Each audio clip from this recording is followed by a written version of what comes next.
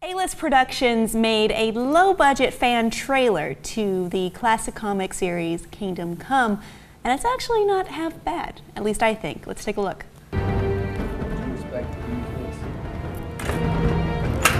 expect to be a soldier.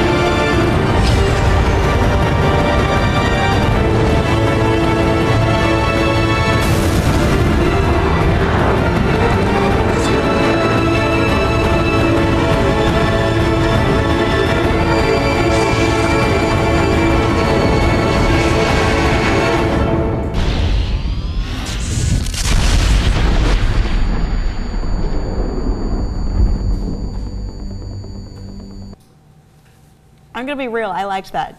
See, I wish you would have selected the first third instead of the second third. I picked the most action-packed scene, but you were probably gonna do the part where they're talking about Magog, right? Yeah. Okay, so well, I'll link to it in the description, but tell me more about it.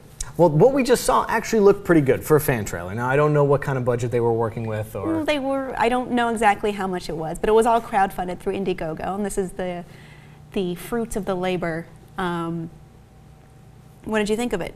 I mean, the costumes are good, the action sequences are okay, and the effects are pretty good, you know? There's, you know, some flying things. And okay, what did you have issue with? The acting is so bad. Yes.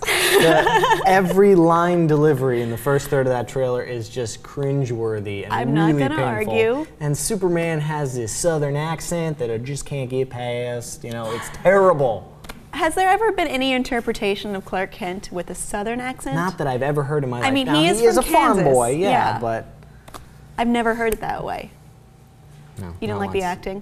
I mean, I love Kingdom Come. I think it's one of the Yes. must-read graphic novels. Yes, and I went to the library and I got it here, and a lot of the dialogue in the trailer was straight up ripped from the comic, and it doesn't really translate. It's a mistake, yes. That dialogue is meant to be read in little bubbles above Superman's head and not spoken out loud by a person. Well, they would have to transcribe it into a different way, I think. That's why they have adapted screenplays. Well, they're fans. I mean, what do you expect? They're doing it for the love of it. And I'm sure they love Kingdom Come as much as I love Kingdom Come, and they poured their hearts and souls into this, and it's okay. And you're still shitting all over them. Okay. I think it was pretty good, and I like to see when fans, put so much labor into their love, and not just cosplay, but make it a real production out of it. Yeah, the acting wasn't so good. I think I'm a better actor than their Wonder Woman, and I am not an actor, but I do want to be Wonder Woman. I don't know, maybe it's because I like Kingdom Come, but I'm so ready to support this and jump all, and praise them. I have seen fan-made productions and said, that needs to be a real thing right now. I'm throwing my money at the screen. Like what, Doug? Like the Half-Life 2 fan trailers. I can't remember who made it. Well, you didn't like it that much then, did you? I mean, I saw it like years ago. I mean, it's just so good and so lovingly crafted that it was like, this is the Half-Life movie. This is perfect. Well, I like it because at least someone's trying to make a Justice League movie happen. I feel like, I don't know, someone needs to be kicked in the ass to make Justice League happen and happen right. You've no one to blame but Warner Brothers. Yeah, so. that's true. Because didn't Joss Whedon try to do that, or was he only working on Wonder Woman? I don't know.